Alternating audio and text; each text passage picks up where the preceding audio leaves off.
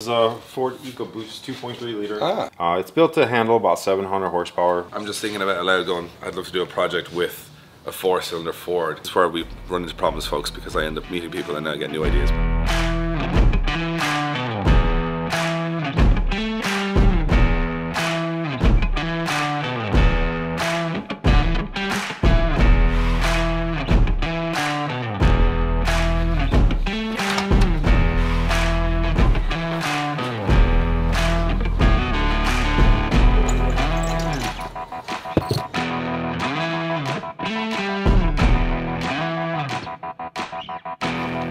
Alright guys, welcome back to the Drift Games vlog. We're still here in LA and we're meeting up with one of the members of the Link ECU family, Justin Pawlak. You guys will know him from Formula Drift. He's been in Formula Drift for a very long time and he's a guy close to my heart because he's a big Mustang guy. So we're going to go check out his workshop, have a little conversation and do what we usually do, root around and see if we can find anything interesting. So let's head inside.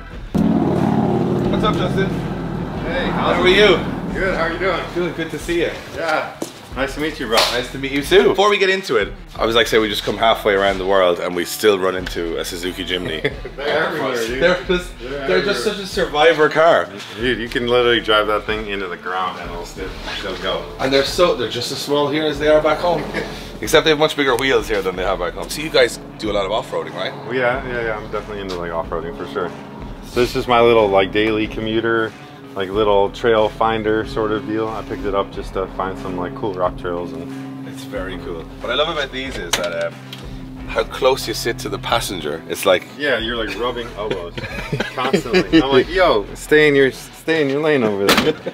That's very cool. Well, thanks for having us at the shop. Yeah, I'm already intrigued because I'm straight into like we have Mustangs upon Mustangs. We got all sorts of muscle cars here.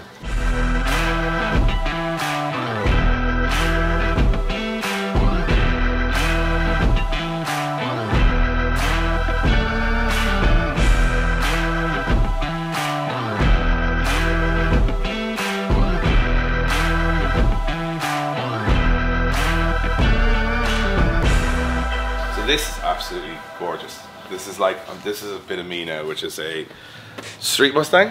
Yeah, just a street car. I take it to I did a couple Optimas in it. It's a Roush P51. I kind of converted it to the P51D.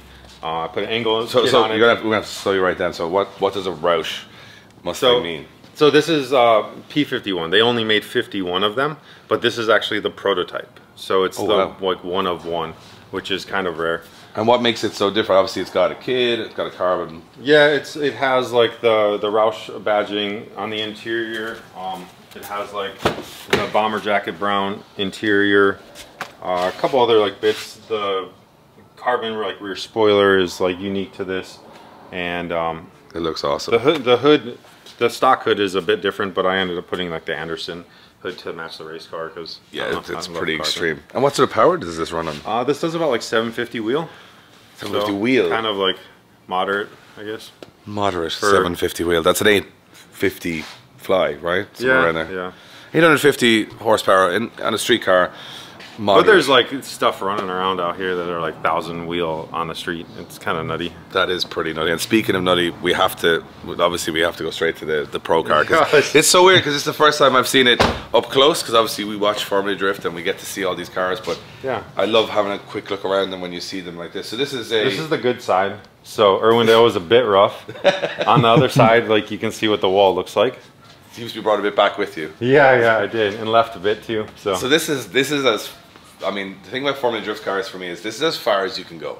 Like within the rule book, you're pushing right to the edge of it. Yeah, everybody is. I mean, like you have to be to be competitive. So this is talk us through the engine setup on this car, because it looks absolutely outrageous to me. So that's a 5.2 Illuminator XS. It's based on like the GT500 platform. The biggest displacement, I guess, Coyote or whatever variant that they offer. It's about 560 horse stock, and then we went ahead and put like some forged internals in it, upgraded forged internals from the Molly and Manly pistons that were in it, and then we put the VMP 2650. It's a 2.65 liter supercharger on it. It does about like 960 wheel right now, but still it's kind of low end of the spectrum for like FD, but a reliable setup. It is. It is now. The beginning of the season was a bit rough, but you know that's what happens when you're sorting new things out, and nobody really runs this platform. So I'm kind of on my own when it comes to figuring out the duty cycle in drift compared to like say drag racing or road racing. Like we have a very like rough duty cycle on these engines, so we're kind of on the forefront of that. But it's nice to be able to work with Ford and go back and forth and learn things and so you have a direct relationship with Ford. I do. I'm very fortunate for that because they really help a lot with the engine program, and without them I don't even know what I would do. That's the difference. I think a big difference that I noticed from Europe to here. Now we do have BMW with the Red Bull Drift Brothers in Drift Masters, which is like mind-blowing that BMW would go, but all the other manufacturers are going the opposite direction. They're saying we don't want you to run any of this, we want just electric and hybrid and everything. But here it seems like this sort of the, you know, like GM or Ford, they seem to be still very interested in being part of the motorsport culture, improving well, I think their engines. Ford proper, it definitely wants to go more electric, but I work with the Ford Performance Parts guys, and they're definitely, you know, red-blooded, you know, V8 loving. Yeah, make loads of horsepower, shred tires kind of thing. Yeah, absolutely. So from the start, obviously we've looked at a lot of drift cars, so this kind of looks quite conventional in terms of, you know, you cut the front end off, tube it all up. It's not actually even cut. You know, all I did was add like some reinforcement, because the first car that I built, I put all this time and effort into it, and then straight away, like right into the wall in Long Beach, and I like pushed the frame rails over. So I'm like, hey, let me learn from that, and let me do a little bit extra bracing so that if I straight away into the wall, then we're not going to like move frame rails. Okay, so you actually just reinforced everything. So this is actually like a factory core support. It's plastic and that's metal. very rare in a car back home, I would say. Yeah, I did it because literally like it's marginal weight savings, and I can just go and like buy this piece of. I was about to say, this is very specific for this car, so you can just. So I think a lot of people are like straight away, I'm going to just cut the front end of the car off. I'm going to tube it all out. And the way I try to like build drift cars is like, hey, like how's I'm going to make my life easier? Like I don't want to like refabricate a bunch of stuff if I wipe it out. Yeah. I'd rather just go buy like a $200 piece and be like. And it's plastic, so like it's not going to be any lighter than anything else. No, it's very marginal in weight savings. It's very, very cool. This obviously. Yeah. This is a modified headlight. This is an air vent. It's lightweight. Cool as the This is tight. Nice. You know what? Because we were saying, you know, on the way here, Josh and I were saying that to buy a Mustang GT in Ireland, you're talking like nearly $100,000. That's you know, wild. which is so for us to see you guys like just battling them and crashing. We're like, and this has like a carbon fiber wide body, and it's just like, and even that, like, so we're going over like to the price of these cars of how much they cost to build. Man, I couldn't even imagine like over there. It even to have the shell of it would just be crazy to us. So we definitely are fascinated that you guys. I know it's a homegrown brand that you get a little cheaper here, but still to us it's quite an exotic car, and it's like, especially the newer ones. Man, we should go on the other side because this side is awful. Well, I wanted to see the alpha, but this is definitely real. Like, this is what happens. Like, that's the fascinating thing to me is like, you know, if you broke one of these in Ireland, you'd be like, oh my god, that's like, let's get another taillight for this. It'd be crazy.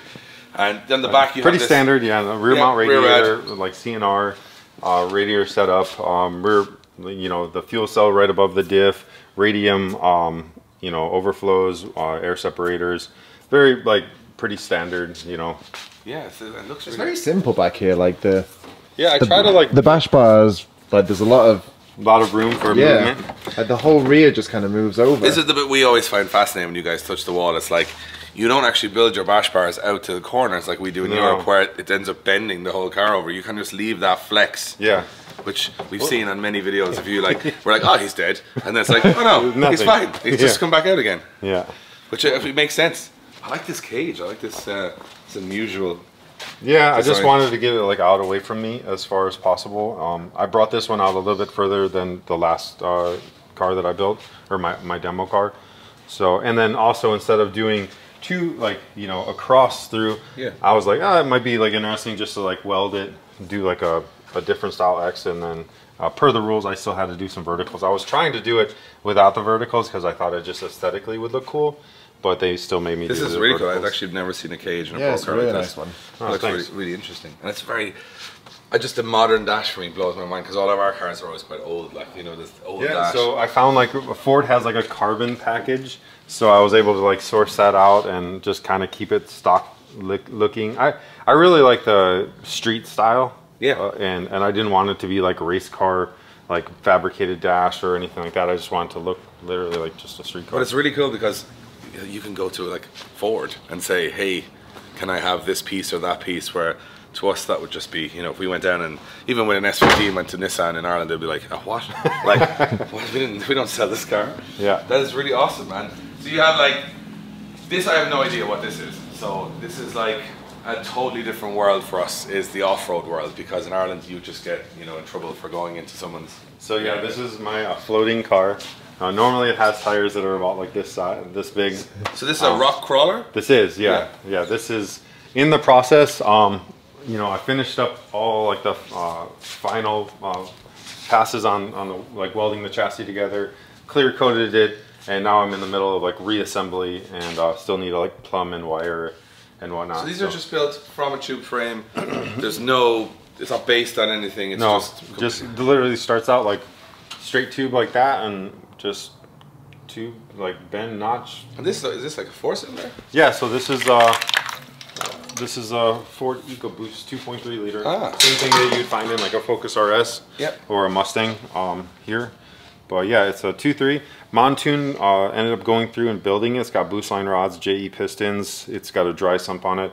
It's built to handle about 700 horsepower, but the Ford Performance Hypo Turbo will do like maybe like 400, which will be... But you get 700 horsepower out of the EcoBoost engine. You can, yeah. The way this is configured, it should handle 700, no problem. I kind of like overbuilt everything so that if I run it at like a lower duty cycle, it doesn't... It'll just like last longer. Like this transmission, it's a C4 with a Speedmaster case. That thing's built to handle about 1,400 horsepower. And so 600, or I mean 400 horse will be like nothing on it. It's not even. Same thing with like the transfer case. It's built, that should handle like, there's guys running 1,700 horsepower on those transfer cases, and it'll never see that, you know. You got the radiator at your back. Yeah, so the seat goes here. So the actual prop shaft, as you would call it, goes beside you. Correct. That's really bizarre. Like, it's not the gearbox is beside your leg. Because you want all the weight as low as possible, and like obviously I'm not the tiniest person, so like I want like my weight to be low as well, and then even balance. Like you want it to be a little bit more front heavy, but like side to side you want even balance. So that's why we have like the drivetrain like next to us, fuel cell underneath of us. We're sitting pretty low. Another thing like you got to think about is like visibility, because you're trying to like find these like crazy like lines through the rocks, so you need to see your tire placement. So having the radiator and the heat exchanger behind you, and having like clear view to like the tires. Oh, so you're looking through to the tires? Yeah, you're looking at where the tires are, so that you can like place them to run. Dude, like the like lines. A monster truck, right? They look kind of down on a monster truck. They kind of. I guess similar theory in that. Yeah. They kind of can see the tire and they can see down, because obviously they're jumping. They want to be able to see where they're landing. So it's the only thing I can reference here, because I've seen a monster truck once. Yeah, this is like definitely.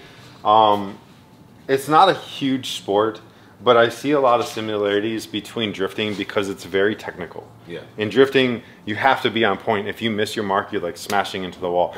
If you miss your mark in this, you fall down. You can just tumble down and like hopefully not die. Have you been in a few tumbles? Yeah, absolutely. Scary? Well, I suppose you're quite well caged in. But it is, dude. Like, I mean, I've like before I started wearing a helmet, dude, I like whacked my head like ultra hard, and I had a big old like egg on my head, and it hurt bad. But it's one of those things, you get smart. And so you get older and you get smarter and you get a helmet. Makes sense. But yeah, this thing is a ton of fun. So this has portal axles. These are out of like a Humvee. And then it basically relocates the axle center line about 4 inches higher, so you get more axle clearance. Oh, okay, yeah. And this is actually about ride height. So you can see how much like axle clearance there is. Wow. You could literally drive over boulders and not even know that they're there. And then we have front and rear steer, both full hydraulic. Because this thing is literally turning 42-inch tires. Like when massive. You say front and rear steer, is that all from just the one? Yeah, so this little like lever here is your rear steer valve. So you can just do rear steer if you want so this is like a joystick, you know? Wow. And then obviously your steering wheel is like normal for the front. And you can just go. Is there specific times that you can just go yourself into the desert and so just do it there's yourself? this open BLM area where you can just go run trails whenever, anytime you want. Really, it's just open That's area. pretty cool. And that's quite different than drifting, because drifting you kind of have to wait for there to be an actual day or whatever. I mean, or you can go on the street and then get arrested. Yeah, and whereas, but that's, I imagine it would be similar in this. But if it's the case of saying you can't just go through someone's back lawn, but at the same time, that's the freedom of it, that you can just go whenever you want. It's amazing. Nice. And then you have a full shop set up here with, this is the stuff now me and Josh very rarely understand. Yeah, I mean, I basically saw stuff like that. We don't know much about this stuff, but we understand when we see it that you can. Yeah, I mean, I don't have like the fanciest stuff, but I literally have everything to. I mean, I built this car here, and I built this here. So, you know, like a water jet. This is actually a plasma, so I just cleaned it up. I was going to say, you said you don't have the fanciest stuff. You have a plasma cutter, which I don't think anyone in the garage in Ireland has. Yeah. All right, I guess it's relative, right? Like, I'm in California, so I go to like somebody's shop and they have like full CNC machines and like all this like stuff.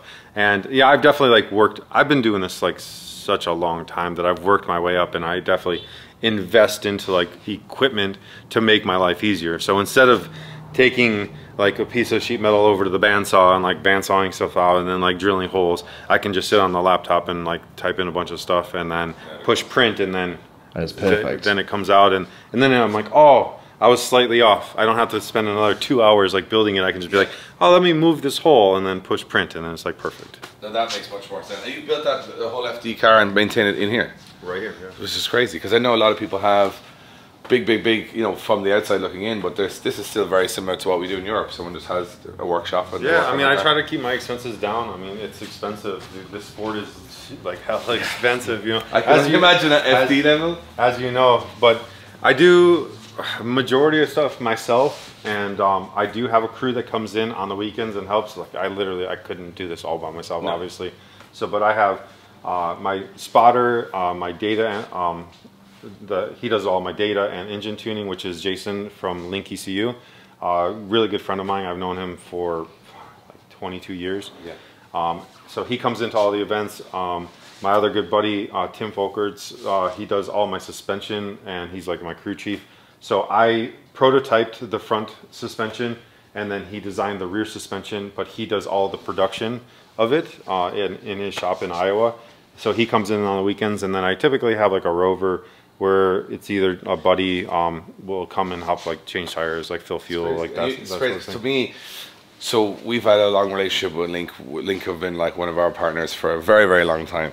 And to me, it was really strange when I changed all the Ford, I don't know, like it was like some sort of tuning system on the RTR car that I had. It was old and it was weird. And then we changed it all to Link, and we changed it all to actually 2JZ wiring and coils and everything in the car, which is strange. But it's the most reliable thing I've had since. Oh, it's been fantastic. Like, so I have never, like, we just say it's so funny because we have a lot of cars, like the guys on the channel know, and none of them ever work properly, except this Mustang, which is running Link, a 900 horsepower. It can't even stop being 900 horsepower because it's a centrifugal supercharger, so it just does that. Yeah. And you can't control the boost. And every time we turn it on, it works. It never gives any issues. And and when we had it before the Link, it used to break down and misfire and all that good stuff, that we would just be going, oh great, this is just what 900 horsepower cars do. And then we put the whole Link system in, nothing. And even my Corvette now, nothing. Everything just works as it should. So it's weird for me because I always associated Link at the start with, you know, Japanese cars to a certain extent, coming from that side of things in Australia and New Zealand. Now to see them on Mustangs, Corvettes and stuff, it's very cool because it's a really good system. It is, yeah. I mean, so my demo car, the old car, we were running a factory ECU because that was pretty much the only thing that had the strategy to run that engine, because it's quad cams, you know, there's a lot of stuff going on. But over a couple years, we worked on an engine dyno, like locally with Jason, and we came up with a strategy to run the Coyote. So when we built this car, I was like, straight away I'm going to run the Link system on it. We run the Thunder with the AIM dash and like that whole setup, and we were able to get control of this engine, and we've been running on it like for 2 years now, and literally like that is the last thing I'm going to worry about. I think I would, obviously it seems biased because we're partners with Link, but it's the only thing I would look at in a car, because it's recently on my Silvia. It's on an old school Apexi Power FC, and you've just no control. It just runs like crap. And then the minute we put links on stuff, it's just like, oh, it's like a modern technology upgrade. Everything works great, and I can just see everything, even though I don't understand all of it, and people know that. I can tell when something's going wrong. That's the most important thing. I don't need to know what it all does, but as long as it shows me warnings when something's going wrong. But it's even like the price point too, because you have the power of like say a Motec, which is so much more money, and that was like the biggest thing that I was intrigued on is, you know, the power that it has and the all the different stuff you can add to it. But you don't have to like pay to like unlock O2 sensors, which you obviously need O2 sensors, or you don't have to pay for like a map sensor. You don't have to pay for this or pay for that. It's just like you get it and it's just open. You can literally do whatever you want with it, which is pretty dope. I think that, like your car, for example, Josh, like your MX-5 runs the same ECU as Justin's FD. I think mine's a bit overkill on my car. In fact, you got room for improvement. But it goes to show that it's not like take that ECU to like literally whatever. All you got to do is build a harness. You could literally take that ECU out, put it in a different car. You don't have to necessarily have like a single ECU or like ECU per car. Like you could just like say you needed more inputs and outputs. At least you have that. Oh yeah, you know. Well, that's what they were saying that. Well, they gave us the option because we put in GPS and we put in like, you know, handbrake sensors, brake sensors, all sorts of stuff that at the time I was like, maybe this is overkill, but it's not massively more expensive to have it. It's good though. And like you get it back and you go, oh, like we were saying before, you can see if you break the diff. Which I think this, I always say about Link, is almost taking away the excuses from drivers. I'm saying, oh, that diff was on.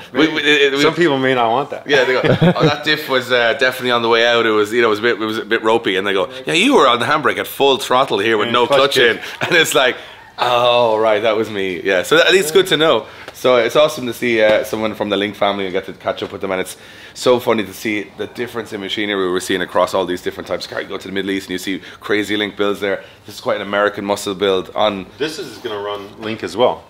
So this is a Link. So this is going to be running the GDI, which is the direct injection Link. I'm just going to put it out there to people in the comments that if the Ford EcoBoost 2.3 4-cylinder can run 700 horsepower with work done, is it the new SR20? That's all I'm just saying. Dude, that's all I'm saying. These engines are crazy impressive, even at like a 400 horsepower level, because the torque is so high.